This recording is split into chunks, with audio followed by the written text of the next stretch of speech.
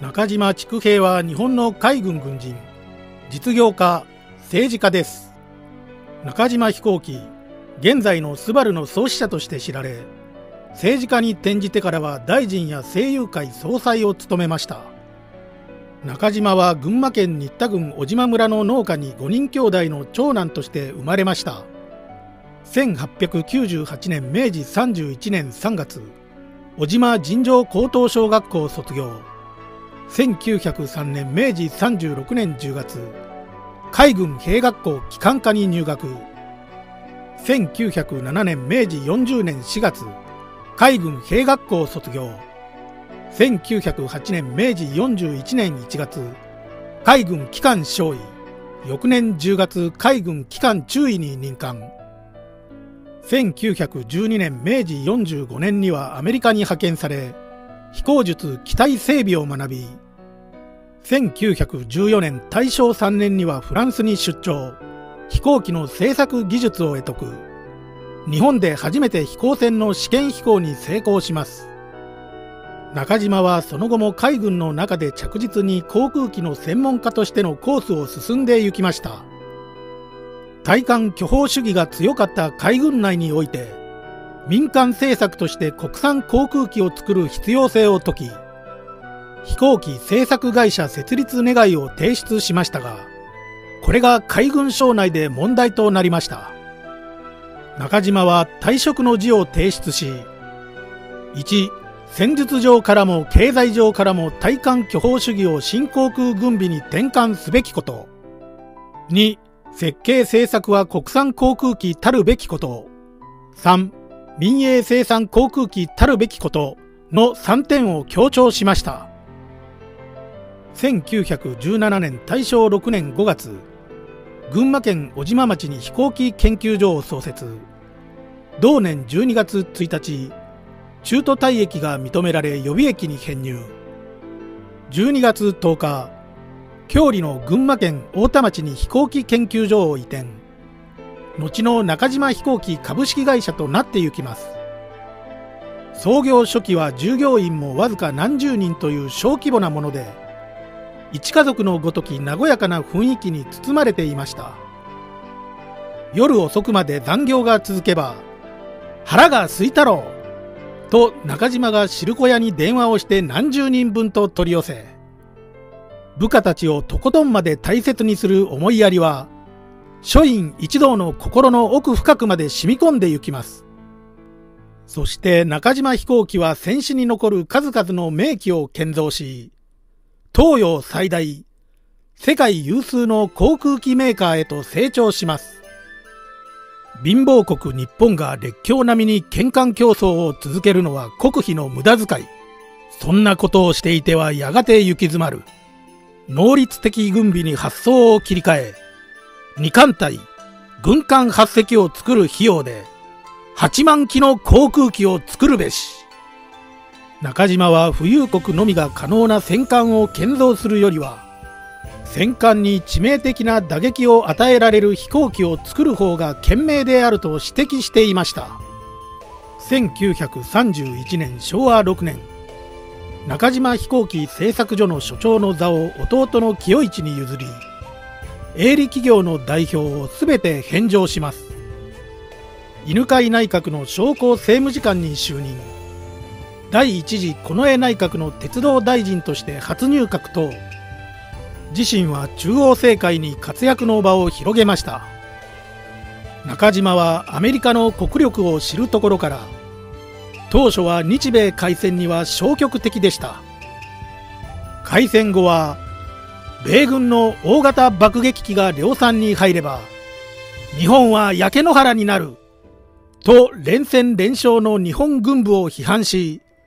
日本の敗戦を予想していました。1942年昭和17年、アメリカ軍による初の日本本土空襲、同リットル空襲が行われました。この年中島は必勝防空計画を立案します。アメリカ本土爆撃を視野に入れ、日本を飛び立ち太平洋を横断してアメリカ本土を爆撃。そのまま大西洋を横断してドイツで補給を受け、再び逆のコースでアメリカ本土再攻撃をしながら帰還、もしくはソ連を爆撃しつつ世界を一周するという壮大な計画でした。中島は敗勢挽回策として富岳を Z 機と呼び、起死回生を狙っていました。中島は重役会議の席上次のように言って富岳の開発を進めさせました。中島飛行機は金儲けのためにあるのではない。国家のために存在しているのだ。軍の分からずやどもが何を言おうとも、国が危機に直面しているとき、安閑として祖国の国難を傍観していることができるか。そのために会社は大損しても構わぬ。しかしすでに大戦末期、戦局は悪化の一途をたどり、1944年昭和19年4月28日、日本軍は陸海軍当事者、軍需省、関係政策会社を集め、富岳の研究を続行するかを検討した結果、本土防空戦のための戦闘機開発を優先、開発機種の削減方針により、この戦争には間に合わないと判断され、富岳の開発は中止され、幻に終わります。そして1945年昭和20年8月15日の終戦を迎えました。終戦直後、東国宮内閣で軍需省解体までの短い期間、軍需大臣及び商工大臣として敗戦処理にあたり、1945年昭和20年12月2日、GHQ より永久戦犯に指定されましたが、病気を理由に中島飛行機三鷹研究所内の滞在層にて自宅拘禁扱いとなります。敗戦で GHQ によって航空機の生産はもとより研究さえも禁止され、二度と軍需産業に進出できないよう、中島飛行機は12社に解体されました。中島は飛行機の必要性だけでなく、近い将来自動車の時代が来ることも見通しており、部下には次のようなことを言っています。中島飛行機は戦争に勝っても負けてもいずれは潰れる。勝てば飛行機はこんなにいらない。そうなったら低馬力の自動車工場にするより仕方がないだろう。戦後、技術者の多くは自動車産業へ転身。日本の自動車産業発展に多大な貢献をしました。国産初のスクーターラビットは、終戦により中島飛行機から改名した富士産業、現SUBARUが製造販売しました。この大ヒット商品のタイヤは、当時余っていた陸上爆撃機銀河の尾輪を使っていたといいます。SUBARU360には、かつての中島飛行機の技術者スピリットや思いが込められていました。軍需産業の一役を担った中島飛行機と中島の思いは、戦後の技術大国日本へとつながります。中島は次のような言葉を残しています。日本は今は焼け野原である。しかし私は日本の復興は意外に早いと思う。日本の民族は優秀である。特にその科学的技術において、決して欧米のエンジニアに劣るものではない。必ずや近い将来に日本の産業は復活する。何よりも大切なことは精神的に参らないことだ。もし対等の資源を与えられたならば、少なくとも中島飛行機の技術はアメリカには負けていなかったと思う。したがって、負けたからダメだというような心理的な敗北感をいつまでも持たないで、早く自分の気持ちを復興させることだ。中島筑平の遺言に励まされたかのごとく、その後日本の産業は奇跡的な復興を果たし、その後の高度成長時代には、数多くの分野でアメリカを凌駕して行きました。1947年昭和22年9月、永久戦犯指定解除。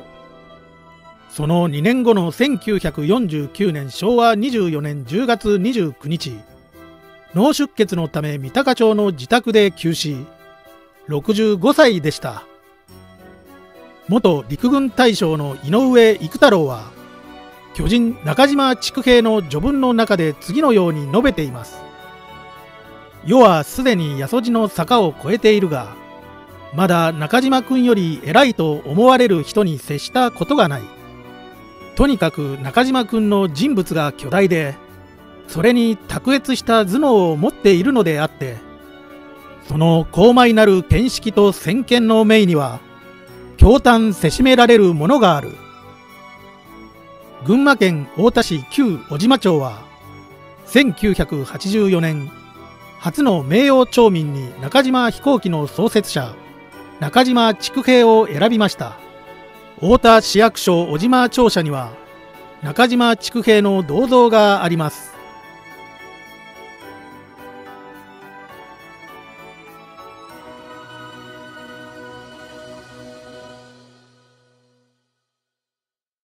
あなたにも先人の声が聞こえます。